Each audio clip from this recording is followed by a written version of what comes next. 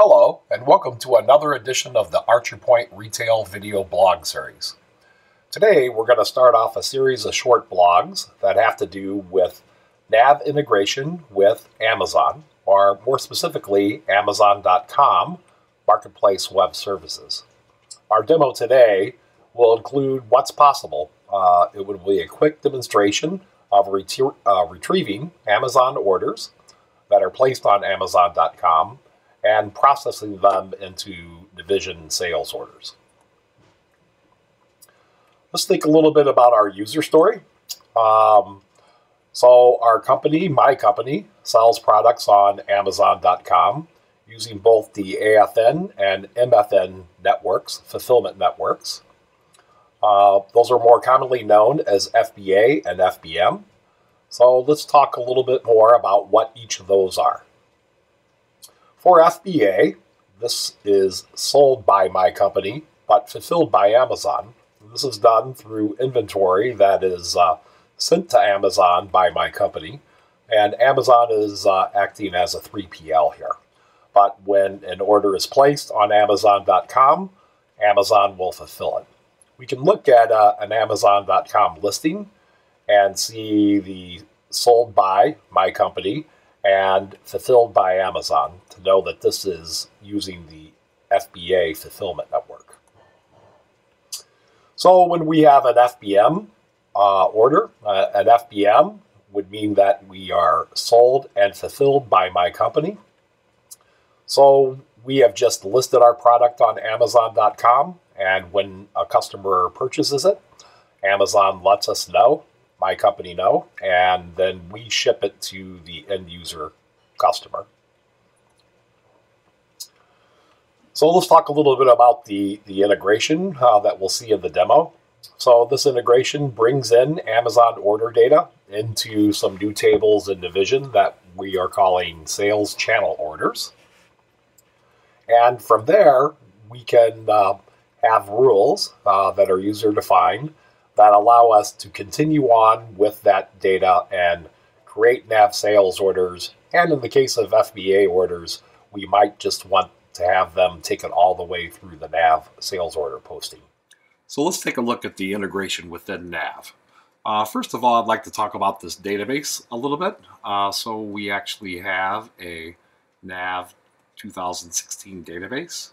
And although it has items and general ledger accounts, customers, vendors, etc., it does not have any transactions in it whatsoever. We've deleted all those, so we're starting fresh. We can look at sales orders, see that there are no sales orders, no sales order archives. So let's go back to the integration. This is one of the tables that we've added that defines sales channels. Today's blog is going to be concerned just with the Amazon sales channels, although as mentioned earlier, it is designed to be able to handle many sales channels and be a central repository as to how you deal with sales made by an external channel. So just a couple of quick things about what's on the definition of a sales channel. One is that we have an inventory location. So this is a NAV inventory location that we called FBA, and this represents the inventory that would be at the Amazon warehouse when we're fulfilling it by Amazon. We also have a number series that we can uniquely assign when we get around to creating these sales orders. So for the FBM, or fulfilled by merchant, we are fulfilling this out of one of our warehouses that we will physically ship the item to the customer, and it has its own unique number series when it comes to creating sales orders. So let's what will happen when we run the integration is that information will come under the structure we call channel orders. Channel orders have the information, the header and lines of each order as we get that from the external sales channel. So we have our API sets, and this is how we communicate with the different sales channels. This one is defined as Amazon. It has some automation that can run on a scheduled basis. We're going to force it to run right now. However, I just want to mention that since we do not have any transactions in the database, we have set essentially the last run date to be 6 p.m. today on the 11th of December. And when it goes out and asks Amazon for orders, Amazon will return anything that has changed, which includes new orders, since the last run date. So let's go ahead and run that automation now. So the first time it calls it, it takes it a little bit longer to go through the internet process, but we should see now it's posting the response, and now it's processing orders. So that was Amazon sends back 100 orders at a time. So now we've gotten 200 orders and then 84. Shouldn't say that we've gotten 284 orders. We've gotten what Amazon has told us about our 284 hours that have changed. So now the cycle that it's going through is that it's, because of an automation rule that we have in place, it is going and getting the lines that are associated with those orders from Amazon, building a sales order, and actually, in the case of FBA, shipping and posted. I think I need to explain that a little better. So let me run another instance of NAV.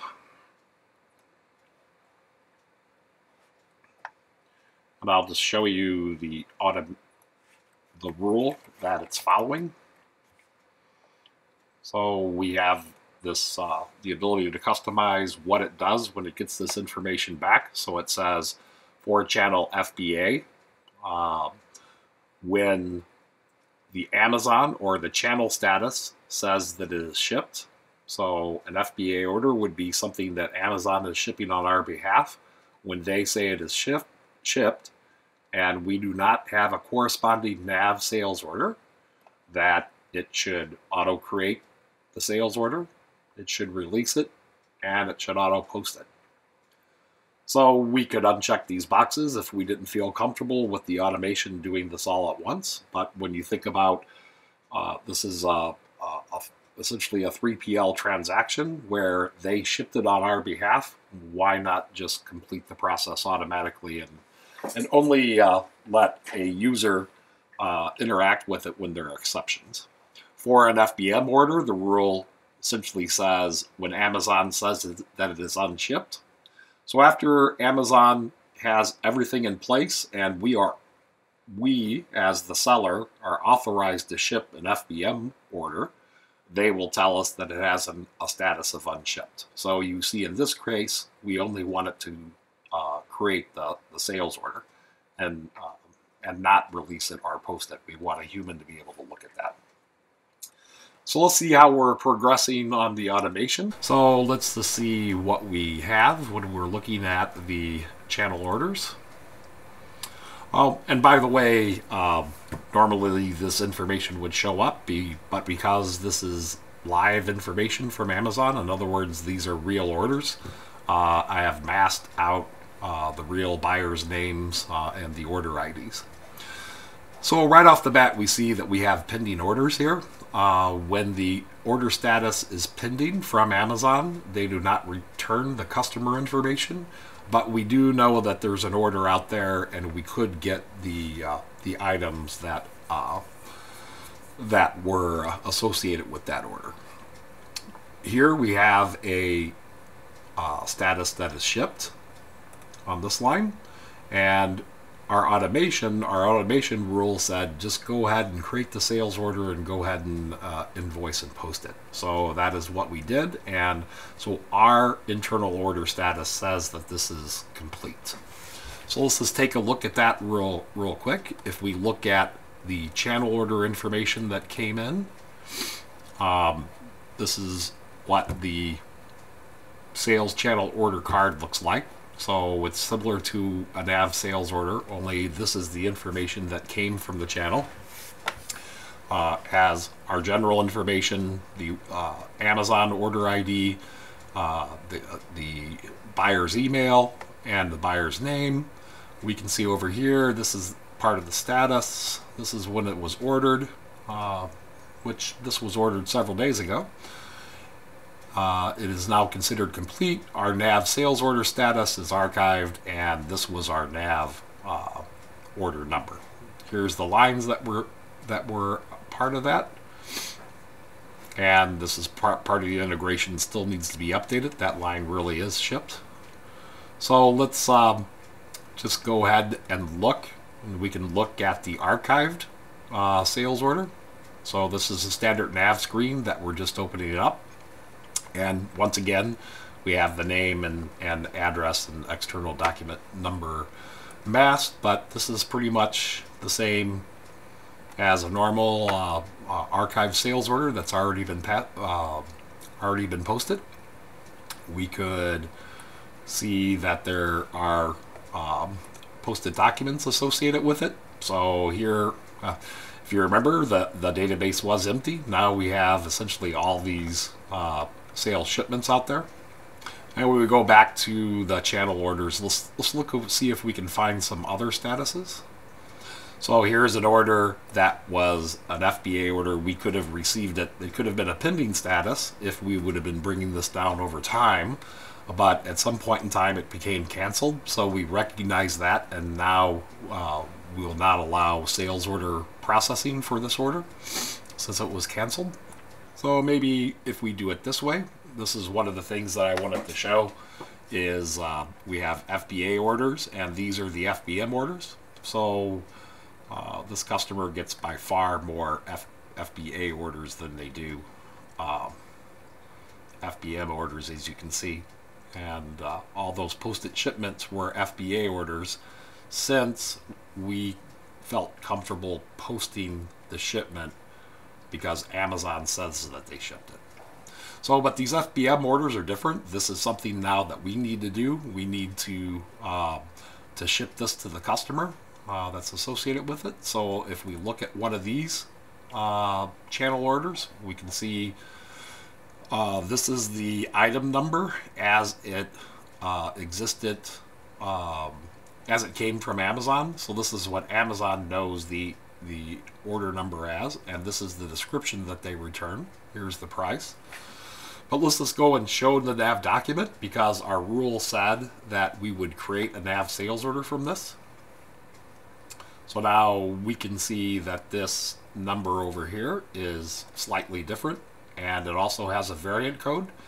So what happens when it goes through the sales order create process is it's using the standard NAV cross-references to be able to equate what Amazon knows this item as to our NAV item number and variant code. Okay, we knew to bring this from this location because that's what we had the that sales order tied to, what location code, our sales channel record. And it's pretty much pretty standard from here, bringing in.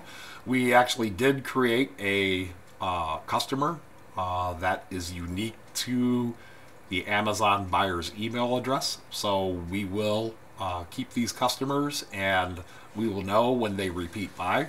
Amazon does allow us to contact them. So thanks for watching. Hope the NAV community sees some value in this, and hopefully we'll be getting some other blogs out that show more of the integration in the future.